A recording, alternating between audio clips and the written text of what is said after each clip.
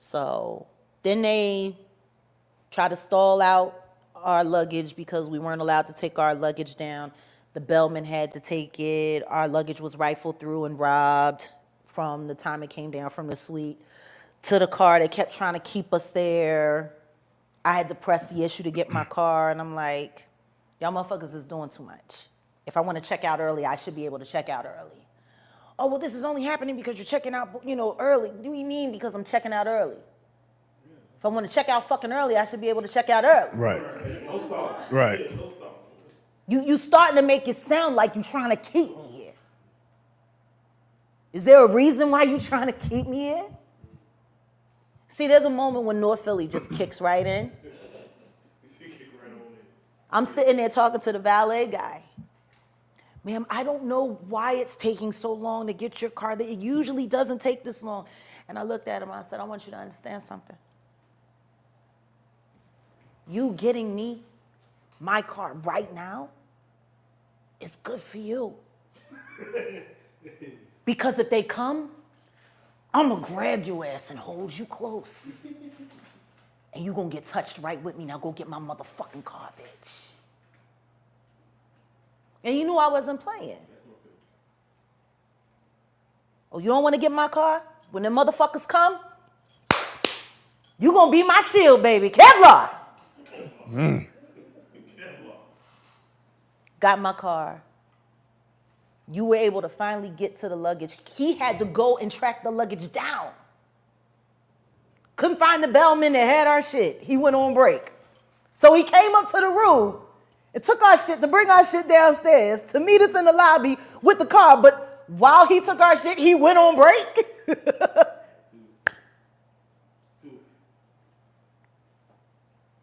I made enough noise.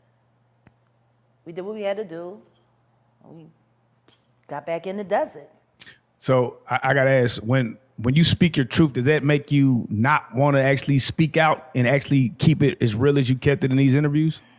There have been days where I thought to myself,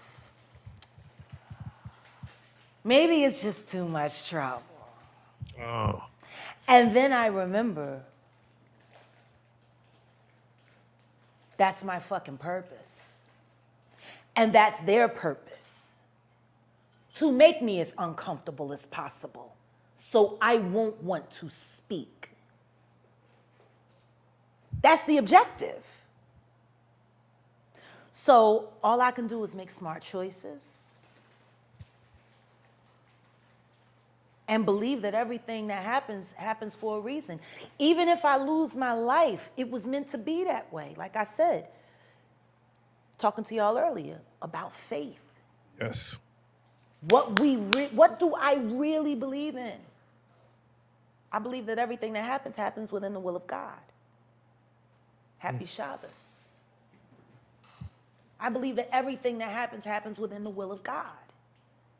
That means everything that I've said, everything that I've done, everything that has happened, that's about to happen, is happening as it is supposed to. Oh yeah, amen. For me to argue with that is for me to argue with what I really believe in. So I have to. Yeah, that's that. So you mentioned surviving Jaguar.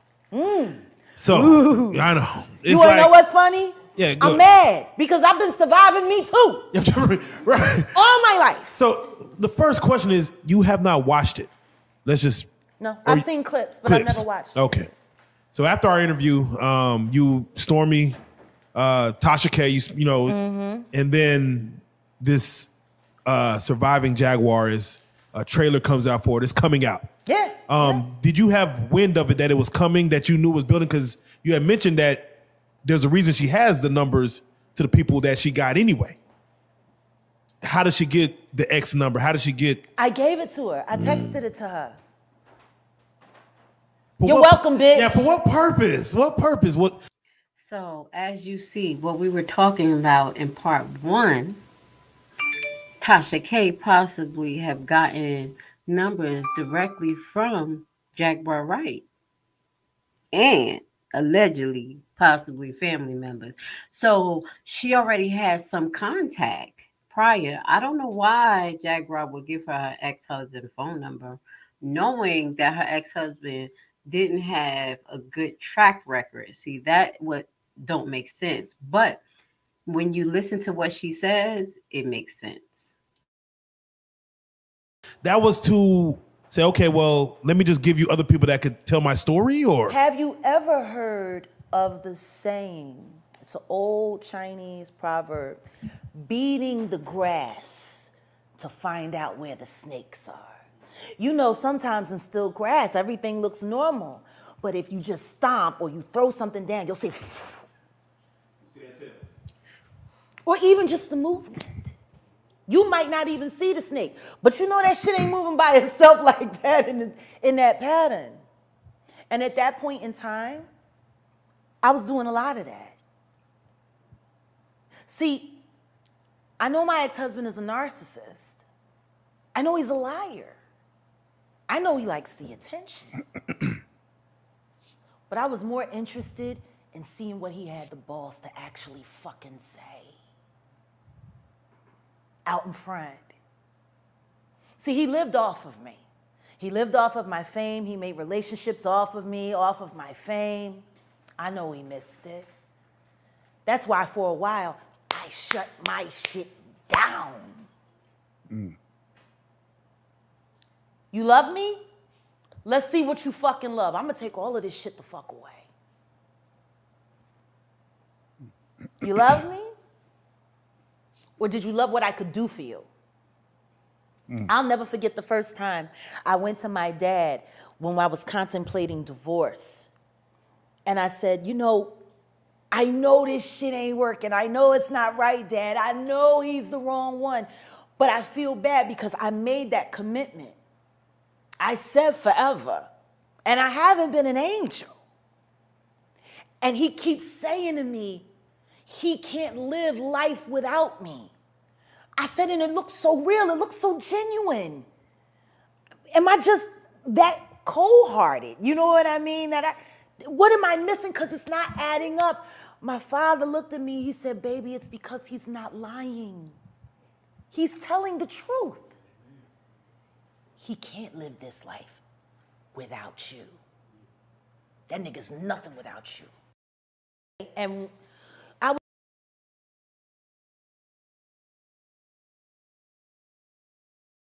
All right, so I just wanted to go in as we close off on this part. Women, when it comes to men and manipulation, this is a prime example. I have lived it. I have lived with a narcissist and a manipulator. We were on and off in a relationship from the age of 12 all the way until I had my daughter and did a whole bid with him. Okay, we're not going to talk about that.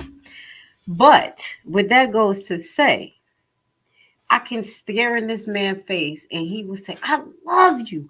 I love you. You're so beautiful. You the woman I need. I know you a good woman. Da, da, da, da. And that's what you the woman that my mama wanted me to marry. But then he would go and cheat with someone who I'm going to just say me, categorize as bottom of the barrel. And when I looked into his eyes, I saw love. And I'm like, he really means this. But what he really means is that he do have love for me. I am a good person and the person that he should marry. And his mama even thinks it. But it doesn't mean that that's what he was going to do. Or that wasn't his pure intentions, because a person always have a pure intention. So after he said, I can't live without you, you're supposed to say, why? Why can't you live without me? Okay? And that would have got to the nitty gritty. So let's keep this commentary going. We're going to go into the second part where she talks about her son in the interview. And this is where I find it very disturbing. I really find the behavior very disturbing. I'm very disappointed in Tasha K, if this is the truth. Maybe because I have a soft spot as a registered nurse. Y'all know what I used to do and what I do. I'm still a registered nurse. I'm still licensed, but I'm not on the floor. I'm leaving it. I left it. We'll talk about that on my other channel. But what that goes to say, it deeply troubles me that she will definitely take the time to interview an autistic child, knowing the mental capacity of that autistic child and how autistic children can be manipulated and how they aim to please. This is something that you find in autistic children. It is not acceptable. It's not acceptable. That's just like a pedophile or P manipulating an artistic person because they knew it was easy. That's wrong. That's wrong. So let's go into this because I'm going to start off by saying that. I'm going to start off by saying that. But you can't just take this nigga car. Let's start. I said, take a deep breath. Have you even thought of home, which by the way, little X on the side. I really didn't want a celebrity relationship. You can say whatever you want to say to me, to my face. It's easy to be real tough like this. I mean, like, it's insane. They harass people, they track people down, but the same thing happened to me with the fucking wine gang, the winos. Like, how offensive is that I'm being hunted by a group that calls themselves the winos? That shit is like... The winos. It's fucking awful. I'm being hunted by a bunch of fucking drunk bitches who drink box wine. Visually, that's not a good visualization, and that's hilarious. Imagine getting chased down the street by a bunch of drunk people with wine bottles in their hand cursing you out. I'm just saying. And listen to a crazy bitch that's been caught in 80 million lies and owes Cardi B $4 million. The whole situation. So to segue back to that, your ex is on there, but also your son is brought on that. Yeah. For you, and again, I know you haven't went through and watched every minute of her, but there's probably had clips. For you to see that your son is on that. It was heartbreaking. Yeah. But not because I was worried about how it was making me look. Not at all. See, I know what kind of mother I've been. You're the mother. I know what kind of mother I've been. So I wasn't personally offended for myself. I felt bad for him because I knew when I saw the little clips that I had seen, I instantly knew he's he's uncomfortable. He's talking from that stressed place. Like, I know it better than anybody. I watched this human being grow up. I taught him how to walk. I taught him how to talk. I fed him. I potty trained him. I taught him how to stand up and pee in front of the toilet. Not even his father did that. So and I was married. So all that being said, like, instantly. But I felt the same way when he was at the shooting. When my eldest son was murdered in 2018, he wasn't allowed to come home for the funeral because his father was afraid that I was going to ask for change of custody. So he wasn't allowed to come to his brother's funeral. That's great. And instead, my family members back home, which, by the way, a couple of them, they were on the TASHA K thing too. Yes, yeah. They all got together. Yeah, seen the cousins and decided to have a mock funeral block party rather than coming to Texas. They was gonna celebrate their way. His body was in Texas, but they having a little service in Philly. Gotcha. They were upset that I didn't fly him home. And I'm glad I didn't fly him home, because you want to know what happened at that gathering on Hawthorne Street, on the 5700 block of Hawthorne Street? Go ahead. Man, in Frankfurt, Philadelphia, some of my son's friends decided to come to the gathering. And the reason why I got my son out was because their enemies showed up and shot up the party. Killed my son's best friend right in my son's face. My boy, my baby boy. If he had been in Texas with me, he would have never seen that. He would have never been there for that. He had to go run under a table while his dad ran off to go get the car so they could speed off. And when I found out, because I got a phone call, and it was at the repast dinner that we were having, it was literally on the day of my son's funeral. I get the phone call. They shot up the block. They killed Giovanni's best friend. And I'm like, what? Who was there? Sam is gone. He all right. What do you mean, Sam? My son was there? He all right. He ain't catch no heat. He ain't catch no heat. Let me call my son because I know how he is. I know this got to be fucking him up. I call my son. The first thing, I'm like, are you okay?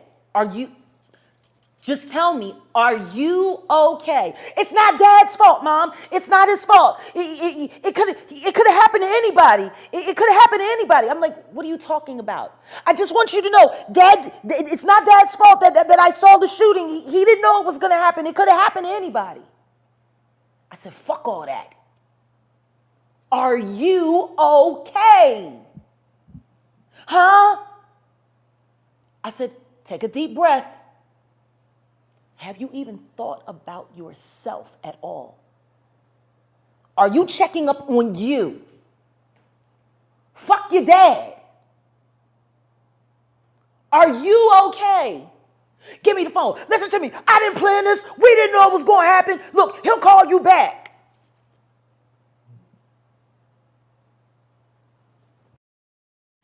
All right, so we're going to stop it right there, and I'm going to go into some commentary because I'm deeply disturbed. I'm deeply disturbed, and I'm going to tell you why I'm disturbed. First and foremost, like I said, there's a difference between YouTube and the streets. And a lot of people on YouTube have not been in the streets. You don't know how it is to have guns being shot anytime throughout the day, and you just got to duck and roll on the floor and hope it's not coming from your direction. I'm going to really talk because as a mother, to lose a son, to lose any child, this is the reason why I left Newark, New Jersey, because I know it was so many gangbangings, so many killings. They were knocking their little boys. My son told me in 3rd grade that someone tried to ask him to get in the game. And I was like, yo, you need me to come? He like, no, Mom, I got you. But he stood his grounds. The boys, whatever, back down. And, about a year or so later, I moved my son out. And I got myself over here in Georgia, and the gang's coming over here. That's a whole nother story. But what that goes to say, the reason why I got so passionate with this is because not only did she have to go through her son being killed from the streets in Philly, which is really similar to Newark, New Jersey. Secondly, her son, who she knows have a learning disability and a general disability, is being taken advantage of, literally. So she have a funeral for her child in the state where he was already killed. And then you think you're going to take him back to the hood where he got beef. Probably 9 out of 10, that's why he's not in that state. And then think nothing's going to happen. And this is when I say we have to draw a line between YouTube and reality, because the people out here on YouTube just be talking and they never lived this life. And this is directly to Tasha K, because I listened to you for years, and you told a lot about yourself. You'll call the police. You'll do this, and I'm not with the snitches get stitches, but where I'm from, we handle things as a community. If we got a problem, we see these gangs about to get at it, we step out in the middle of them and we talk. We're not about that. We're not about that nonsense. We take our love and our passion for our community and Newark. We the ones that got the street under control a little bit. We used to have Stop the Violence protests. So she knew not to bring her son back there. She knew somebody would have been killed. I mean, that's common sense. That's what they do in gang wars, especially if it's active. So not only was her son taken advantage of from Tasha K and brought on this platform, but I'm going to talk about him being taken advantage of from the family. Another selfish act, another adult acting like a child, trying to prove a point, trying to make something when you could have just flew y'all out to where he was at, gave him respect, and kept it moving. But no, instead, the son who got murdered, now best friend, was touched at the funeral. And the same son that we talking about, her son Sam, could have been touched if they knew that that was his brother. You know, you never know, because these people don't care. I've been in there. I've been in the streets. I've seen it. I walked out of my house and two young boys having a shotgun to the other boy head right at 4 o'clock in the afternoon. This ain't no game. And for her to be able to walk with a smile and have some sanity, Jaguar Wright, I'm going to give it to you, because I'll be on level 10 too. Listening to her stories, y'all haven't endured it. That's why I have to give her respect. Not everything she do ain't perfect. And I really think some of the connections she make with people, because she has a loving heart and kind of naive to relationships, I would assume so, and reading vibes. And I'm saying that because we're going to do our next reaction on Jaguar Wright versus Nosy Ho. Bebe. But I love Jaguar Wright. So talking to these two as sisters, the first thing I would say is, one, Tasha K was unacceptable. It was totally unacceptable for you to bring her son on that platform. I don't care how many clicks and views it will get you. You have to learn how to draw the line. And I'm not going to throw low blows, say, oh, that's why you owe Cardi B money. But in a way, that's why, because you don't know how to draw the line. You should have just fell back. I know, and you know, Cardi B said half of the damn thing that you said she said. Well, you talked about. She talked about. Okay. And I'm going to respect that. Some people don't say, oh, no, that was defamation. In my eyes, I think Cardi B said that stuff about herself prior to Tasha K saying it. But the reason why Tasha K lost the case is because she was malicious and she kept on attacking her when she should have just fell back. Okay? So that maliciousness is what I'm really questioning with her integrity.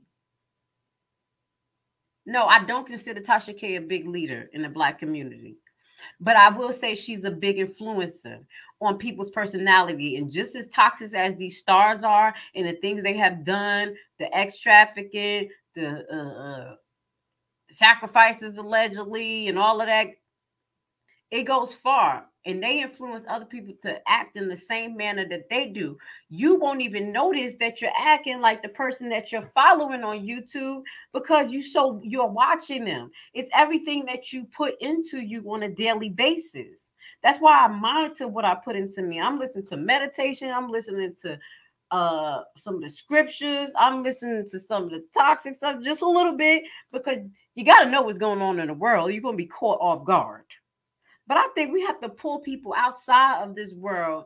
You can enjoy it a little bit, but know not to indulge in it, especially the ones who were calling Jaguar Wright. If you were some of the crazy fans, where the fuck do you draw the line? These people don't know you. They don't care about you. They're using you. They're using you for their benefit.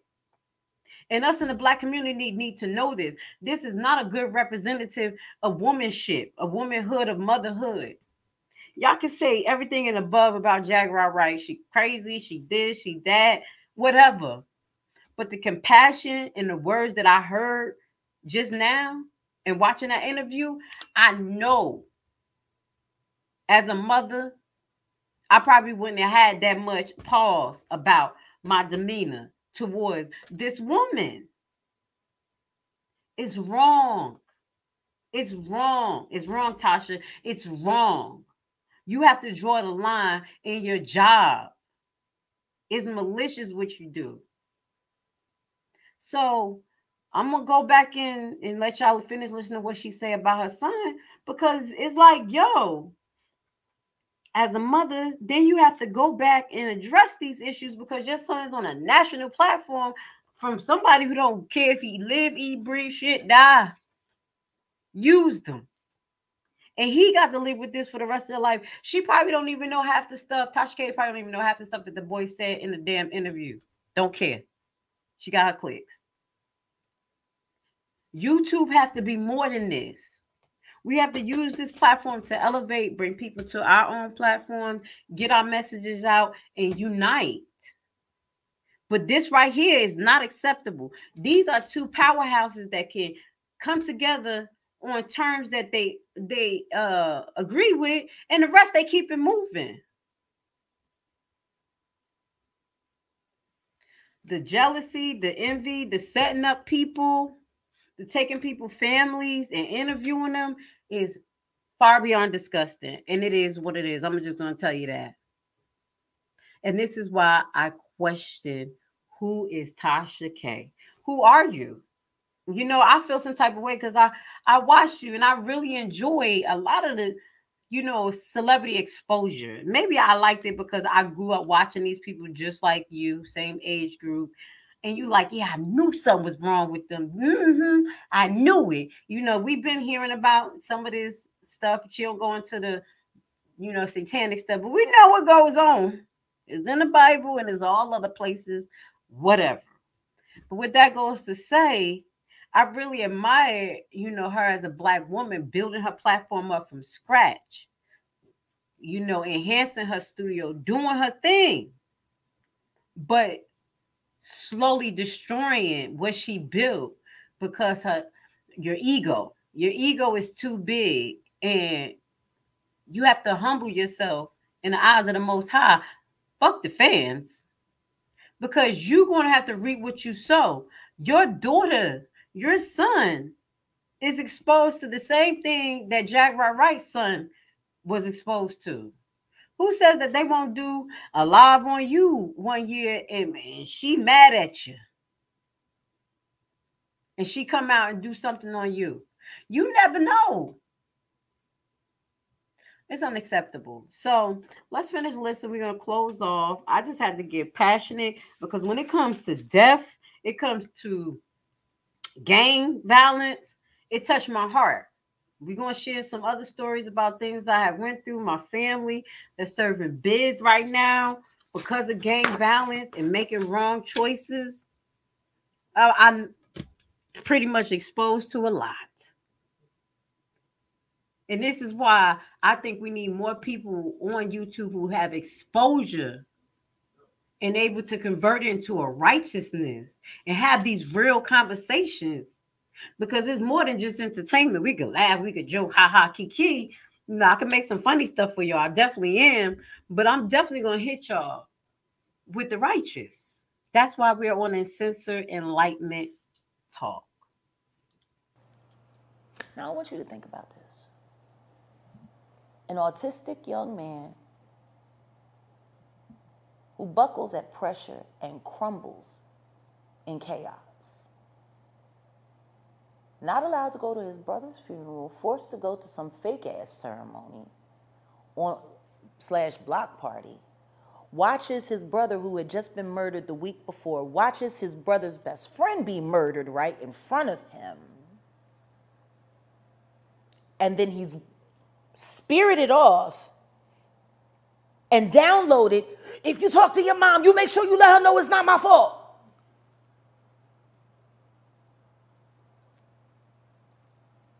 The fuck? Yeah, so. No, what kind of fucking sick ass motherfucker, call yourself a parent, do you gotta be to know that your child who suffers and struggles from dealing with pressure and anxiety and all of this shit, he's been suicidal twice, he's had to be in he's been on suicide watch in a fucking mental hospital twice before he turned 18. And all you thinking about is how it makes you look? Suck every dick that you lie about, bitch. And it is what it is. So this was a reaction video. So this was a reaction video from Grace Levi.